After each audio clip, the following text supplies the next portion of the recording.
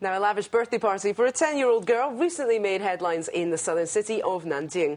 The guests included all the girl's 37 classmates and their parents. There were plenty of giveaways too, including jade figurines, computers and even cars. Now, one guest interviewed by the local media estimated the party to have cost around $150,000.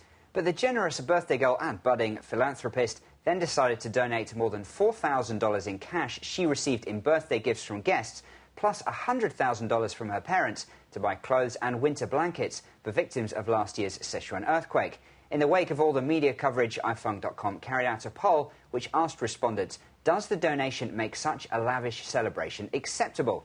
Now, 50% answered and said yes, it does, it's acceptable, 40% said no, and 10% had no opinion. Now, the topic also drew plenty of response online, as you would imagine. We've got plenty of comments here. One person saying, we should appreciate this girl's loving act. If all rich people could just follow her example, society would be filled with justice and warmth. The rich should regularly engage in charitable acts to teach their children through example. That's right. Another person says, this is more about showing off than it is about charity. The girl will feel proud because she owns so much and gives so much, but other people will envy her, other children, that is, and they say that's a bad influence for those other children.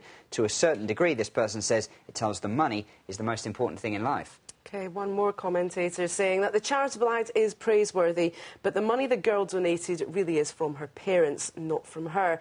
I'm not sure whether she understands the true meaning of what she did or if she will learn from it. That's right, and it's unclear, of course, whether it was her idea to donate the money or whether her parents said, you know, here's something that you should do. But there we go. Anyway, do stay with us. BON News continues with Straight from the Street up next.